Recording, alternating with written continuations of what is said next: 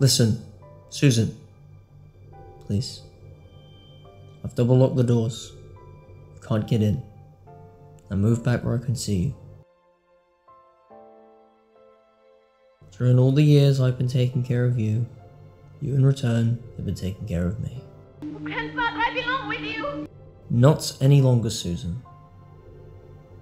You're still my grandchild, and always will be. But now, you're a woman too. I want you to belong somewhere, to have roots of your own.